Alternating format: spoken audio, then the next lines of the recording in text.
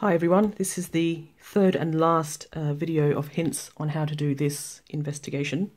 So this is the last part of section B, and the thing is with this triangle, it looks a bit different because the center point is not inside the triangle shape, but you can actually do the same thing as we did before.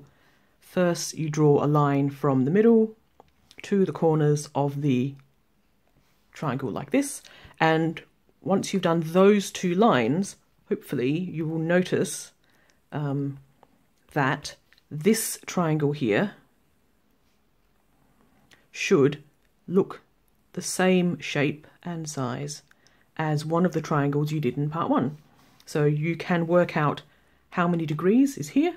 You can work out the number of degrees for both of those base angles as well.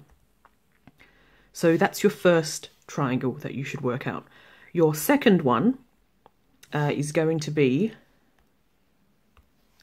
found when I join up these two lines, and your second triangle is here.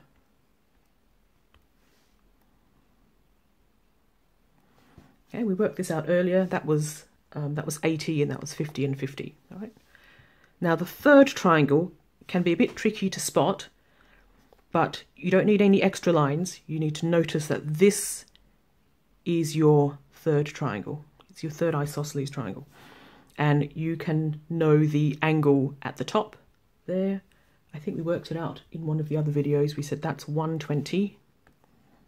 So that bit, whoops. So this bit here is 120. And then this part would have been 80, and the other one is 80.